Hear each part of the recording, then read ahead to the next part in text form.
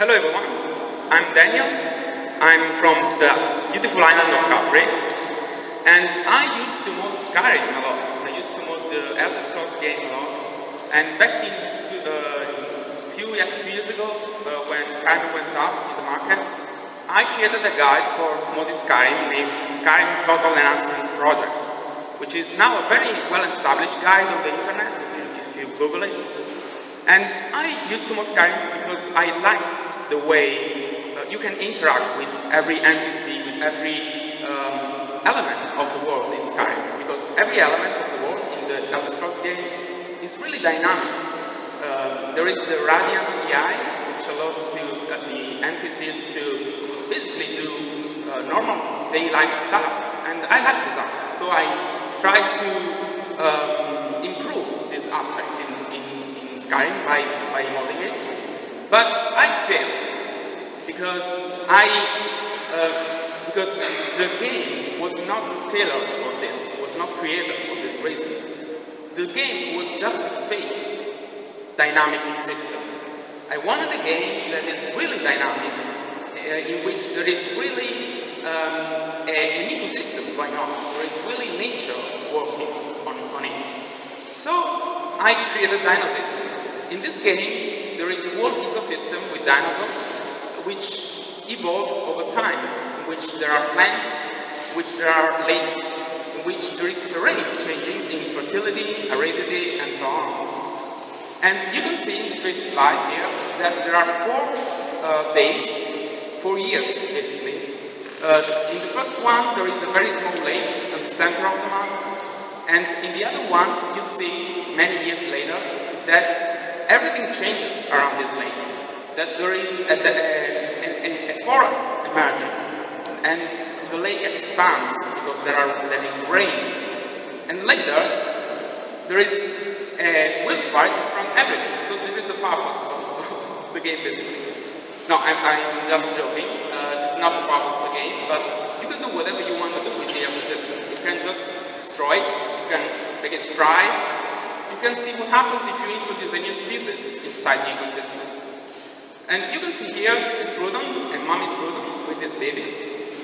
And in this game there is an very intelligent AI, but it's more intelligent than many games, in which that allows animals to raise their babies, to lay eggs, to care for the youngs, and to reproduce.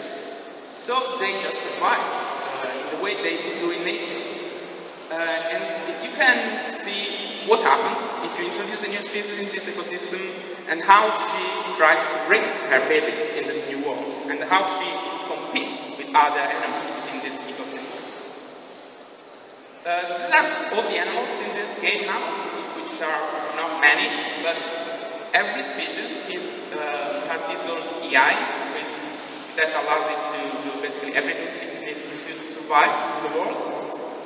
And every animal grows from egg to adult animal, and gets old and dies of old age. You can name various parts of the island. I remind you that the island changes over time, according to seasons, according to these disasters, asteroids, volcanic eruptions, etc. And you can name various parts of the island in order to remember the place you visited previously. And here you can also enter and be part of the world of DinoSystem and survive inside it as a human. Now, I know that humans didn't live with dinosaurs because this is not scientific at all, but this is a game, so I will probably create a story behind this to justify this unscientific fact.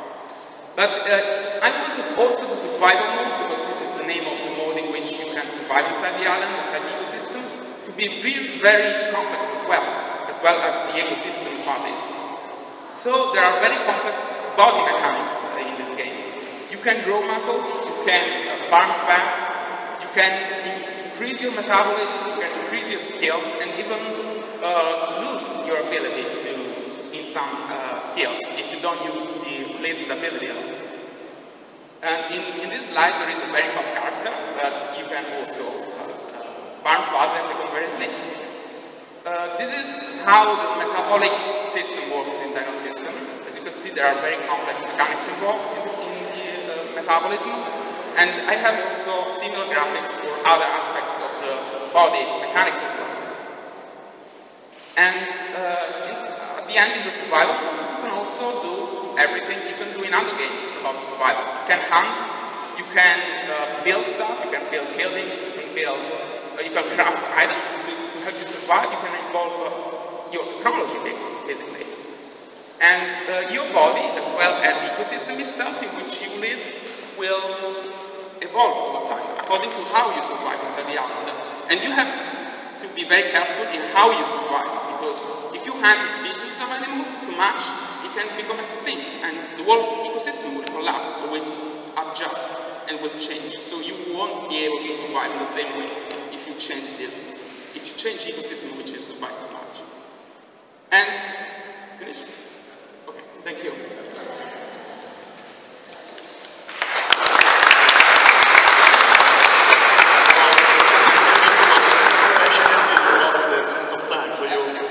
A couple of minutes of questions, so. Okay, you didn't want a question. Okay, so who's going to ask a question? Go. Congratulations for your work. My question is, of course, to finalize what you presented. So, which is the current status of a project, which is the effort that you imagine that you require to come an end, and which is the profile of product you have in mind, if it is PC-based or whatever. The current state of the game is the alpha stage. I'm pretty in the mid stage of the alpha. The game is already on Steam, actually. It's in the early access stage of Steam from back in the last summer.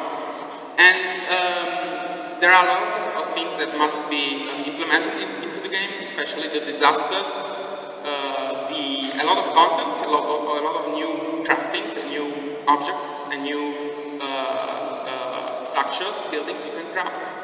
And a lot of polishing, of course, because I want to polish the game as much as I can.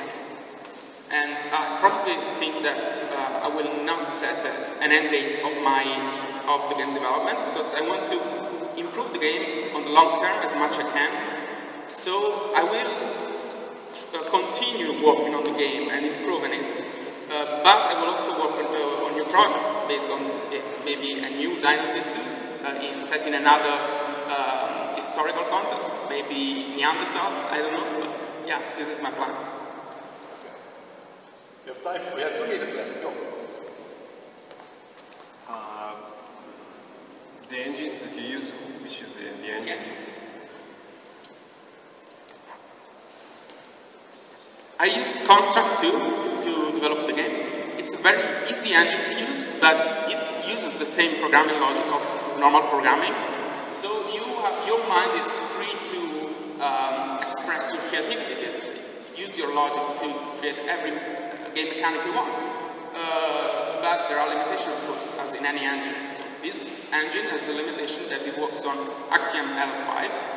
So it's not very efficient when you have a lot of things on the game happening, a lot of objects. So yeah, I have to limit the island size and the object inside it in order to make the game run smoothly. So, thank you very much. And